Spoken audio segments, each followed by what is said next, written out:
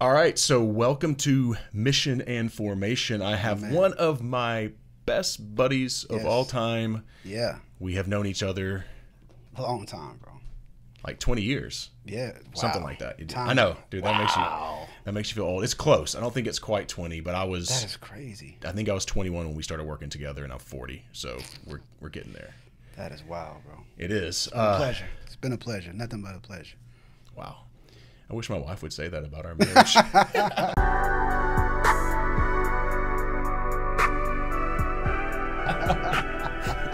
Nothing but a pleasure. Nothing but No problem. Hey, I'm telling Just a her. I'm pleasure. telling Marissa. I'm telling her. She may listen. Maybe she'll listen to this. That'd be good. Hopefully she'd get tickled on that if that's the case. I think all husbands wish that were the case, right? Yeah, that's true. Wives That's right. too. That's right. So Travis and I have all kinds of conversations, right? And something that we've been talking about, I guess for even months, like we brought this up, maybe even a year or something like that, is, so let's frame it up like this. So Jesus and John the Baptist, their primary message is repent, God's kingdom's appearing. It's at hand. Yeah. Jesus gives his disciples, the same kind of message. They're going out doing that. Before he leaves, he says, wait, be empowered by the Spirit because you have a message. Yeah. You got to be witnesses to this resurrection, all this kind of stuff, to the kingdom. And there's this proclamation of the kingdom that's to go out into the world and wrestle. And Travis and I are wrestling with, what does that look like, especially in the American context? So what does it look like? How can we proclaim, live out the message of the kingdom in a culture that has, it seems like, a lot of challenges? Let me ask you this first. Do you think that this generation is particularly challenging, or are we just old heads that are finally in the midlife and we're going like other generations, I just can't connect to them? And we're not going to just talk about Gen Z and millennials, but I just want to start there. Yeah, that's a great question. The first thing I'll say is when you talk about Jesus announcing that and sending his disciples to announce it, remember he said, tarry, so King James language, in Jerusalem until you receive power from on high. Yeah. Until you receive the Spirit. So the first thing I would say is, in other words, don't try this on your own. That's good. You are not going to be able to do this. They weren't going to be able to do it without the Spirit then, and we're not going to be able to do it without the Spirit now. So I was actually teaching this last week, and I had just thought about how absurd the message of the kingdom and the resurrection actually sounds. A Jewish rabbi dies, but he's not dead. He's really alive. Insane. And the only way millions of people have been touched by that message is because the Spirit of God. So, it's a scandal. It's an embarrassment. It's the Jews were like, what? Are you kidding me? Anyway. But to your question, man, I think it's both. I agree. Prior to our generation, my parents, my grandparents, everybody was believing the gospel, right? It was a given, right? It was not as challenging. There's no way it couldn't have been. It could have been, But now people are, giving their minds to other things, and you would think that because they have more biblical access than our folks did. They have it on audio and video. They can get a Bible anywhere. Yet it seems that this is the most illiterate time when it comes to the Bible now. So is there too much access? Because there, in the countries and places where you see the kingdom spreading, it's often with a lack of access. Do we have so much that it's become numb to us? Is that part of it, or? I think there's just too much access to other stuff. Yeah. And there are other things that are competing, and people are just unprecedentedly, absolutely. And people are delving into everything, and again, you got all the social media stuff, you got YouTube, you got there's just so much. TikTok. There's so much. I think about my daughter; she's in this generation. She got so much stuff just competing that's entertaining her, that she's looking at. So these things tend to kind of take a backseat, and many times they're just not as rooted. Yep. Sometimes we didn't do the best job of rooting and grounding and rooting them as well. So as parents, we got to look at that. Some of that. We let them spend more time doing other things than feeding them the word. So I agree. I think 100% agree with you actually that there is the both and. Yes, there is probably a little bit of old head. There is a disconnect from generation to generation that I think, but I think it's an unprecedented time with social media, and I mean, you see things like unprecedented depression rates. I've been on social media, and actually I put like a little blocker timer thing on mine that like after 5 minutes it says like get off. Yeah, if you want. Yeah, and so that to keep me from doom scrolling or whatever they kind of call that or whatever. But I've been recognizing as I've been like looking at that. Not only do you have like the perfect pictures of people like posting there, but you have so many ads. Like I was sitting there going like, the more I'm on my computer or social media, the more I want to buy stuff. Because it's like, gosh. I know, no, like 100%. And you're like, oh, I want to do that. But then that creates this, I don't have, but they have. I really want that. Yeah. It's crazy, man. I can tell myself I'm not buying anything for this amount of time. And then I'm scrolling Facebook and something from Express is right there. And I'm like, oh, I gotta have it, bro. I gotta have it, bro. And game is over. Like, they got me. They got me. It's over. I mean, that's real. And that's what, like, those are the kind of things that, like, our kids, and I mean, we're dealing with. Yeah. And even us, like, talking about proclaiming this message and living it out to our generation, millennials or whatever we are. I don't remember. Anyways, like how do we do that whenever you do? We have so much competing for our attention, so much competing for our loyalty, for our worship. Yeah. Like it's just out there, man. So how do we become a voice? And I don't know if you want to say it, a voice that people actually listen to with all these like competing voices all around. Wow, that's a big question. I know. We may have more questions than answers today. You know what, man? I'm gonna pull back a little bit because I think what I'm starting to see now is that I don't know how serious we are about the message. That's right. Yep, I'm with you. We've got good news, bro. I mean, the Christian hope, when we really, really break it down, is the best news ever to anybody, any generation, anytime, anywhere, period. True. I'm afraid that we've lost excitement for it. Yeah. That's kind of where my mind went this morning as I thought about this conversation we're going to have is I think that there are generations that are longing, and I don't even like to use this word because people overuse it, but an authenticity of like people actually believing and living something that's radical. I'm going to go back to our days at Think Lincoln Discovery. This is a place that we used to work together. Sure. And my brother, who was kind of faith wrestling for a while, and I just remember him saying at one point, I really appreciate, I don't want to sound like a pat on the back, but you and Travis, because you guys aren't perfect, but I've never seen people at least believe enough to try to live it out like I've seen you guys. Most of what I've seen is people going to church, maybe reading their Bible a little, maybe, but you're trying. Sure. But that's I don't know if that's an indictment on like what a lot of Christianity is that has become just kind of a church going thing. Yeah, I mean, for sure, church going.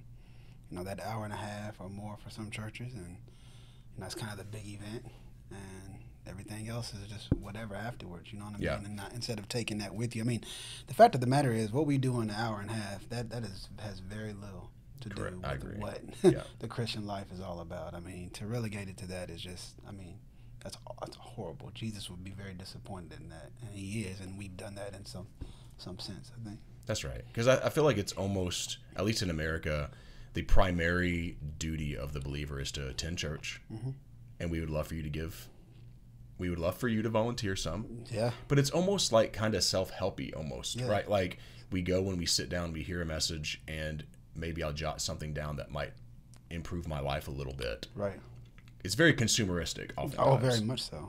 Give me a good message. Don't offend me too much. Like to get it in. That's good for my children, and then after that, we'll just kind of forget about it until next week. Yeah. The word is not made flesh, if you will. That's good. Good point. We don't become living epistles, right? Look at that language.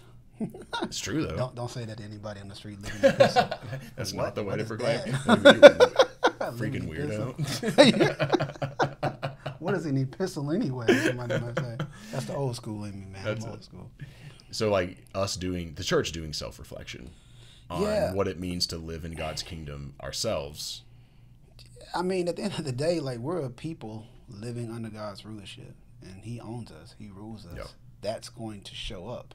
It ought to show up. There's expressions of that in our lives and our ethics and everything that we do. And so that's what the world needs to see. They need to see God's power on display in us. And when they see that, it's going to automatically be provocative because it's God's power. Yeah.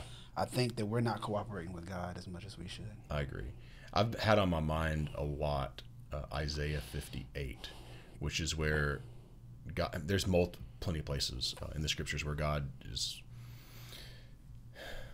talking to Israel about, chastising them or talking to them about the issues that they have. And one of the things that really kind of stood out to me was like Israel is actually crying out to God going, we're fasting and praying and we don't hear you, or we're not hearing anything from you. And his response being, well, that's because whenever you fast, you're oppressing your workers.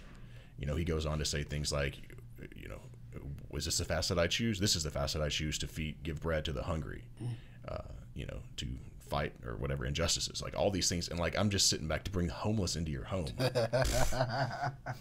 Man, please. But that to me, like Jesus' Sermon on the Mount echoes a lot of that kind of idea of if you have coats, give two. He talks about the way we deal with retaliating with people. Like the church, I mean, are we doing any of that kind of stuff? I mean, some are. Our actions, our ethics should make the world be like, who in the world are they? Yeah. Right? I agree. No, and then many times in a good way, like, wow, I want to be like that. That's right. We're talking about God's power coming upon us, right? Yeah. I mean, that should just blow the minds of the people that aren't believers. But again, I don't think we're cooperating with that power. We're not cooperating with the Holy Spirit that's there to guide us and lead us and help us accomplish God's will. Like, that's the cooperation that's necessary for us to do it. And I don't know, man. Yeah. It just seems like we struggle with that.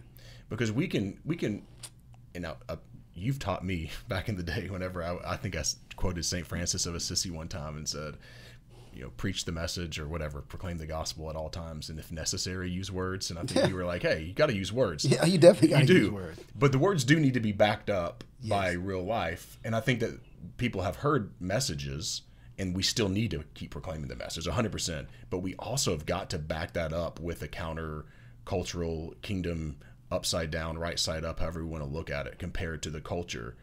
They go, oh, wow, there's like actually substance to what they're talking about. Man, I'm glad you said that. I'm glad you reeled me back in, because I'm always preaching now. You got to use your voice, right? I mean, I remember the older folk would say stuff like, you got to live the gospel, let people see a gospel, and that's fine. One of the problems that we're headed into, and I think we're already there, and I'm telling you right now, this is going to get real interesting, because in some ways we're cool with that. I'll just live and I'll love and I'll be the best person I can be. Okay, and that's cool, right? That's not disrupting anything, truthfully. Matter of fact, the fruits of the Spirit, the fruit of the Spirit, love, joy, peace, those are good things. Those are awesome things. Everybody's going to like that. But it's when you start using your voice, when you start talking to people about the gospel, when you're trying to influence them, that's where we're going to run into a problem. And I believe politically right now, I think where we're headed is that Christianity is going to be okay as long as it's a private faith in your home, with your family, right? Sure. Do not come trying to influence, and what they would say is pushing your faith on other people. But the fact of the matter is this: we have to use our voice. Sure. Christianity is about expression. It's about expanding. It's about influence. There's no way we can be Christians without using our voice and talking with people. I mean, in Acts 4, the disciples were told, do not speak anymore in this name. They were never forbidden to live like Jesus. Yeah, they didn't. Yeah. They were never forbidden to act like Jesus, but they were forbidden to use his name. Yeah. And I think that's where we're headed into, and that's where it's going to get real tricky. I think that's right. I was looking at some stats from Pew Research today. Surprisingly to me, I guess maybe surprisingly, I think it was 81% or 83% believe that there is a spiritual realm still. Okay. So like there's a lot of people that like believe in the spiritual things and stuff that's going on, but if there is no message pointing them to truth, then they could see us kind of doing some things or being nice folks or whatever. But I do think that if we live really radically, that it is different than just being love, joy, peace, patience. Like it Absolutely. is like bringing homeless people into your home is pretty radical. Absolutely. And people can like, what are you doing there? But we do have to use that message. It reminds me of the Richard Dawkins clip. Yeah. So you want to share a little bit about that?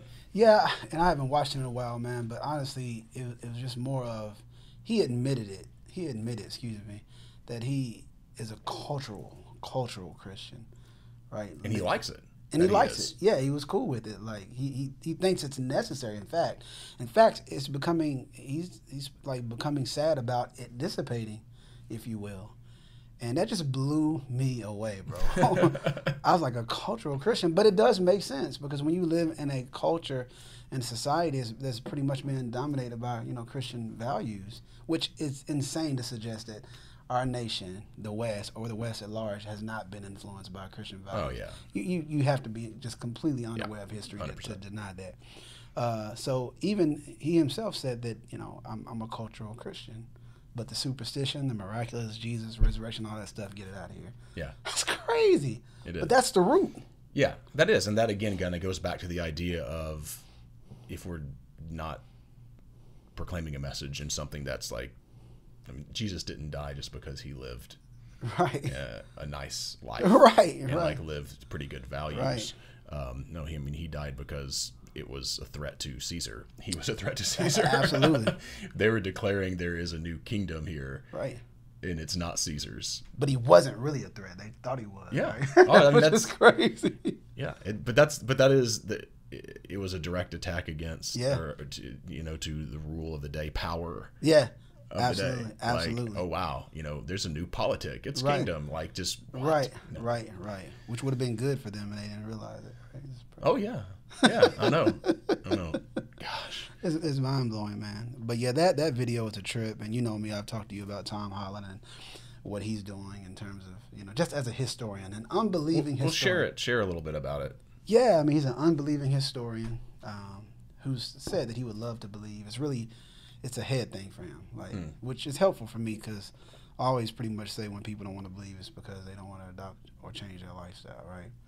But he's willing to own that, like he lives out a lot of Christian values just naturally, being in the West. Yeah. And so, but again, the superstition and all that stuff is where things get really tricky for him. But his whole thing is that he declared himself to be a humanist, but he really comes and says he's lost faith in that because he realizes that all those values that humanists are claiming to be somehow new and fresh is really stems from being in a culture that's dominated by Christian ethics and Christian values.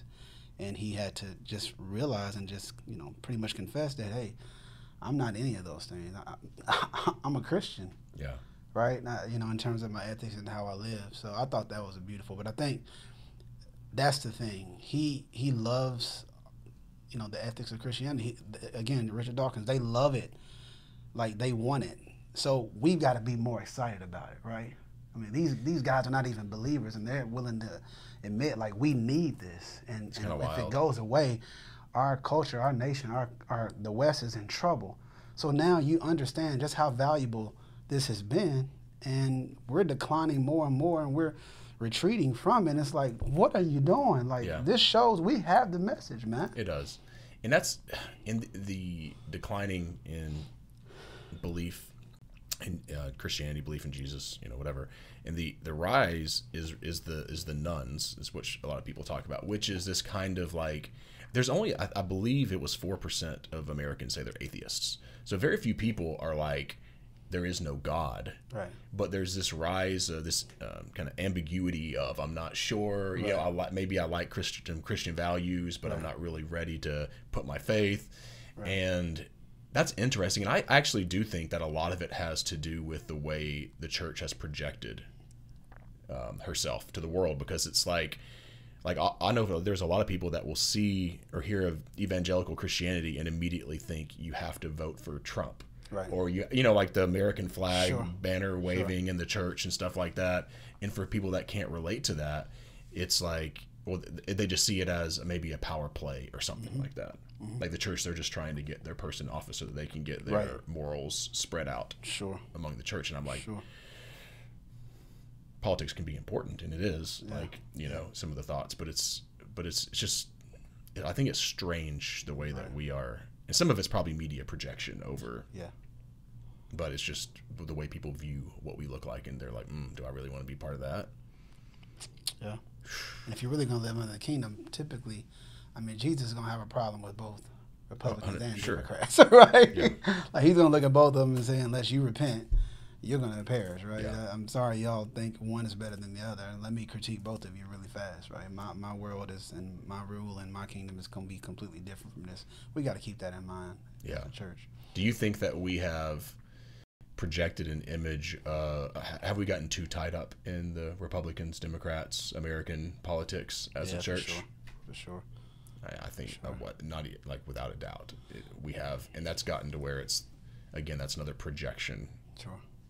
We can proclaim a message, and then we're focusing more on some of this other stuff. It's interesting. I mean, I just feel like we've been asleep, though. A lot of the things that are emerging and taking place is because we've been asleep. You know, we have not been cooperating with God, and we haven't been the light of the world. We hadn't been that city on. I mean, like it's so true for me. I just believe we've slept, and while we've slept, people have creeped in, and it's going to be the church. I mean, we have a major assignment to be the light in the world. Yeah. And if we don't lead, our world is in trouble. Yeah. I've absolutely 100% believe that, man. Dude, that's real. And going back to the question of how, well, that's a big question. So getting back to that, like, I'll be honest with you, my story, man, having been out of ministry for a while, I came to a point where it was like I did ministry preaching, you know, for so long, and so I finally got into a place when I wasn't really doing that. Like, it's like, okay, now we're gonna really see if you really, really believe this stuff. Yeah. Right? Are you still gonna like teach in a different way, right? Are you still gonna expand? You're gonna live it out. Are you still gonna do this, right? And that was really interesting for me, man. And thankfully, I've tried my best to, you know, because I believe I 1,000 trillion% believe in this stuff, man, to the core. But you know, how do I do that? You know, and when you're a pastor, I mean, you got to do it just by the nature of what you do, right, as a profession. But how do you still, you know, influence people for Christ? I think that I had that kind of situation similar whenever I took 5 years of being in full-time ministry. So like I've preached and done stuff for 20 years, like with Travis, but it took 5 years to like just try to reach people. And then I went back into, and I wanted to go back into the business world because there was challenges and difficulties that people may not realize that you have whenever you're doing ministry full-time. You're not around on people who do not know the Lord and live in his kingdom, unless you're like trying to intentionally go out and do, you know, those kind of things. But then I have that same thing where like I'm not preaching every Sunday now like I used to and stuff, and it's like, do you believe this? Do you believe it for your workplace? Do you believe it for my neighborhood? Do I believe this thing? And I do. And I think that these are some of the reasons we're having this wrestling, because we're both asking this question, like, you know, how does the person that's watching the video that doesn't have a pulpit proclaim the message of the kingdom? You know, how does that, you know? And, you know, for me, like, particularly in the last, you know, couple years, it's like, we've got to be intentional, man. We have an assignment. That's 100% right. Like, we're on a mission as Christians, you know, right? I mean, I hear people talking about meaning and purpose, and that's kind of the thing. Everybody's trying to find their meaning and yada, yada, yada. And I get that, and that's very important. But we do have meaning. Oh, yeah. We do have purpose. At the end of the day, no matter what I'm doing, I'm on assignment for the kingdom of God. For me, it's about influencing people. So for me, every day, I wake up, I try to at least. And I've got to make sure I'm tapped in and locked in. Smiling at people, saying hello to people, watching people, being sensitive to their needs. Do I need to pray for somebody out here? You know, simple stuff that we can be doing to be the light of the world. But if we're in our own heads, we're focused on dinner, we're focused on work, we're not thinking about who we are at all, well, then we're not going to do it. Like, we have to be every day figuring out, you know, how to be the hands and feet of Jesus as we live our daily lives, whether I'm in Publix, anything. Like, I'm always looking up when people, you know, pass by me. I'm like, hey, man, how you doing? God bless you. You doing okay? Just all the time, I'm trying to do that, because for me, that's a real practical way to do this stuff. Like, if you see someone in need, go pray for them.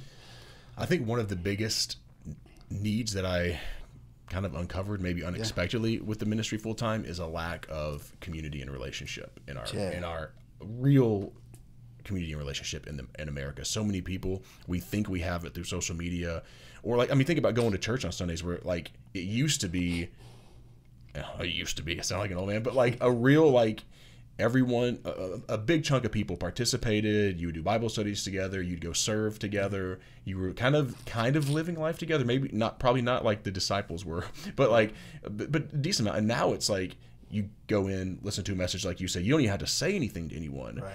And you kind of leave. And like, there's this loneliness that's in our society because we don't have actual authentic relationships, and the church isn't really showing a kind of counterculture or being a light to show people.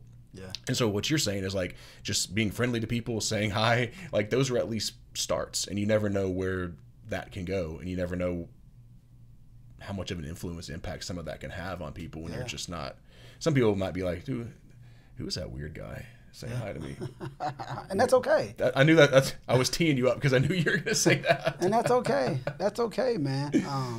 You know, and so like I think the intentionality though, just being aware, and I think that's where we're lost. Like we're so tied to church and this thing, right? And we've forgotten, like, no, I have an assignment, bro. Yeah.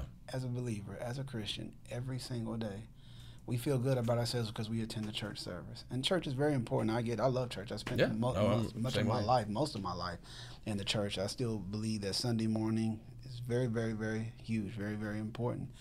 But man, we've got to be aware.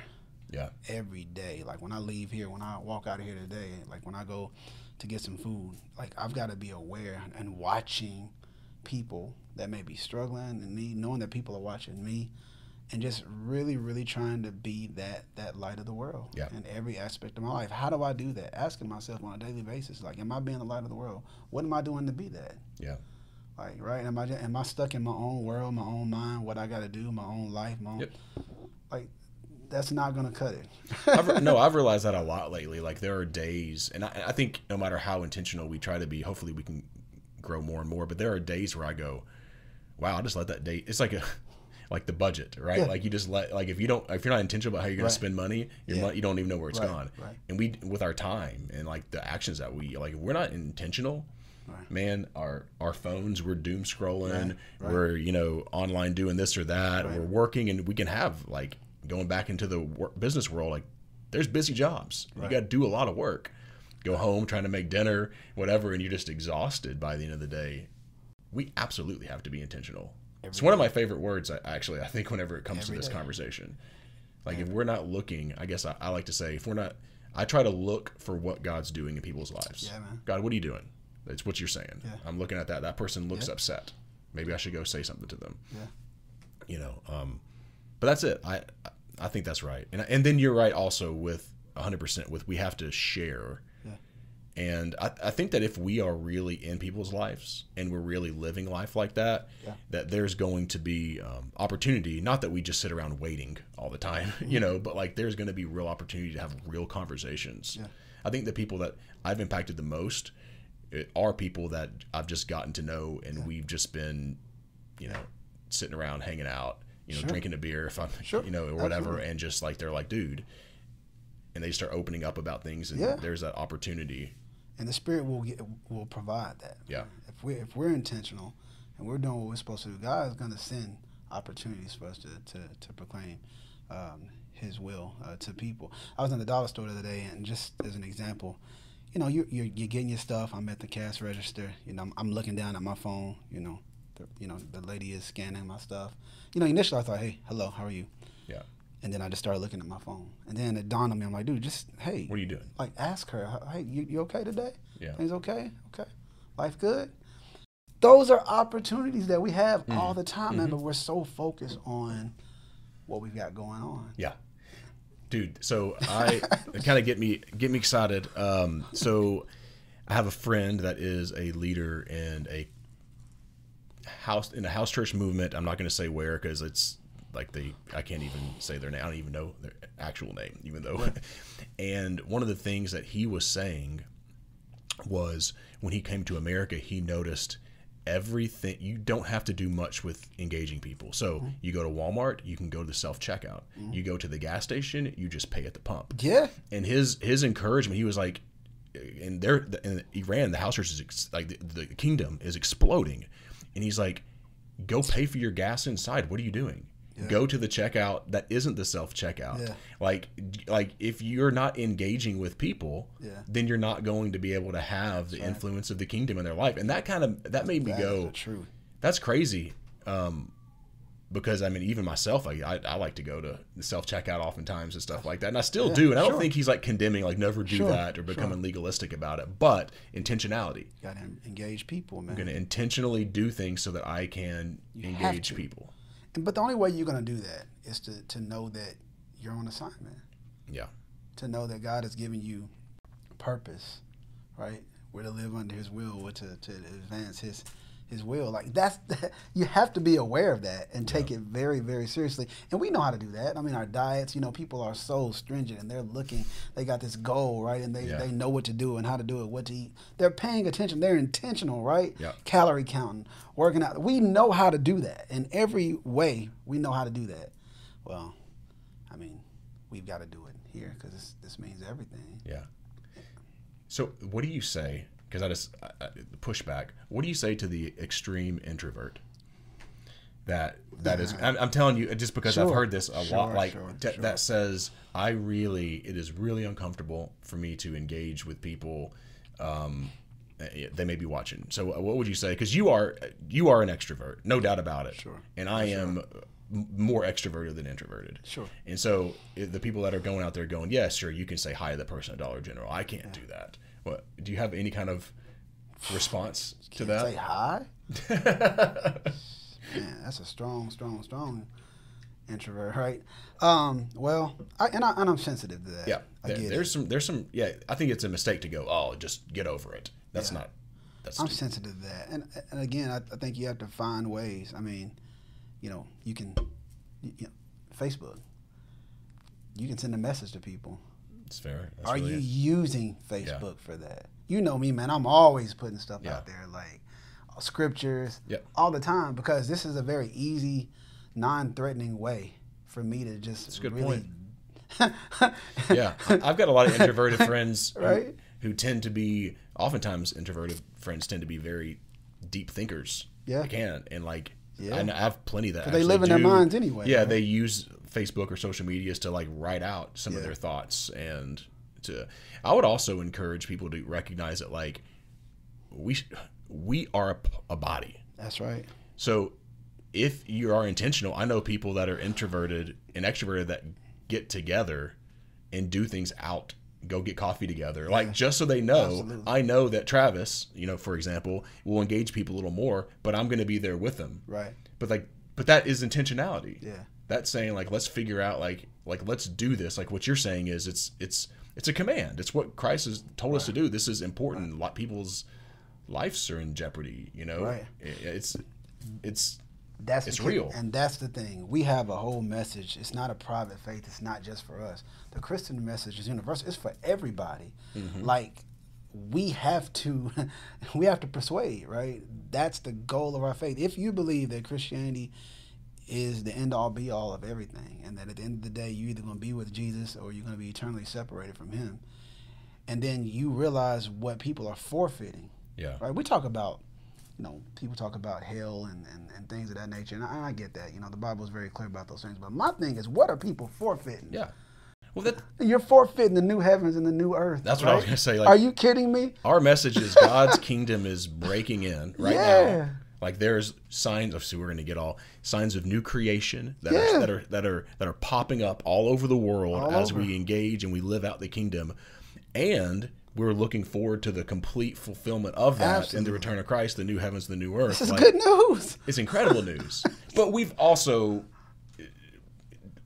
watered it down into a salvation prayer, right? Like true. Jesus, come live in my heart, which isn't even in the Bible, but but you know what I mean? Like that, and so I don't think we're doing a good enough job proclaiming, expressing what we are saying. Like this world that we see full of corruption is going to be set free. Oh my gosh, absolutely. Yeah, like this is all going to be waiting for the revealings of the sons of God, as Paul put it's it powerful, man. It's very powerful. It's powerful. So we've got to begin to understand and get back to our message. Yeah. And the reality of it, man.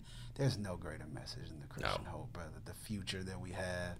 That's right. I mean, everybody should want to be a part of that if they really understand it. And our job is to get them to understand, like, this is what you have to look forward to. Yeah. This world is a wreck, and guess what? God's coming to fix this. Yeah. And His original plan for the world that's right.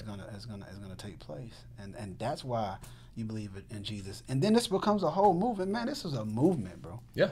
That's right. Like, this is a whole. We want to talk about people now wanting to get a hold of something and find meaning and purpose, and they want to be a part of things. I'm like, this is it. This is it, bro. Yeah. Like, if you decide, hey, I want that, right? My life's mission is going to be the light of the world. My life's mission is going to be to spread that message. There's your purpose and meaning right there. I mean, yeah, that's it's so real, man. There's so much to that. We can unpack so much. All right, let's wrap it up. I'm going to wrap it up with thinking about some of this. Absolutely. So, if we're talking about the new heavens and the new earth and that being our motivation to live, one of my favorite things is when Paul says we actually have part of that now as a down payment, and that's His Spirit, who empowers us to do everything that's kind of where we started. Yeah. And you brought that up. Yeah. Like, there has to be a relational and reliance on the Holy Spirit. Yes. As we're doing all of this, and He will empower. Like, sometimes I think God's about having creative messages and being like, I think He does, and creative proclamations. But there are times when I recognize I'm trying to do all this in my own power, in my own strength, and not trusting the simplicity of the message of all that we're talking about here. Absolutely. Like, I mean, it's rich and it's deep and stuff like that. But I'm just saying, like, not entrusting, maybe the simplicity of the message, not entrusting the Spirit to empower the message. Yeah. I mean, the book of Acts should be really called Acts of the Holy Spirit. Yeah. Because these men were under the Spirit's guidance. And again, Jesus told them, don't you dare leave here until you've been empowered from on high. Don't try this on your own. No. It's too big. It's too vast. You can't do it. You're not going to make it. You're going to give out, right? Yeah. And from Acts 2, when the Spirit descended, came upon them, the rest of the book of Acts, you see these guys and ladies empowered by the Spirit of God, centered around one message, Jesus, and they're accomplishing great things. But they're committed. They're bought in. It's a life. I mean, they're intentional. Yeah, that simple little snippet in Acts chapter 2 where it talks about they devoted themselves to apostle teaching, to prayers. Like, every day they were meeting together in the temple courts. They were breaking bread in each other's homes. Like, there was rich community and rich dedication. Yeah. And the Lord added to their number daily. And they weren't being disruptive for the sake of being disruptive. Correct. Yeah. They just believed this stuff. Yeah. And they knew they had to get this message out to everybody. It wasn't like something that they were like, we're going to purposely go in. Yeah. No, it's like, I believe.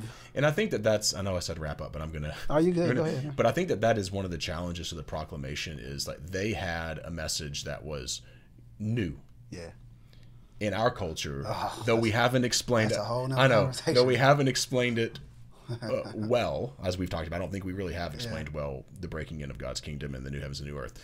But that is one of the challenges we face is a lot of people feel like they've heard the message. Yeah.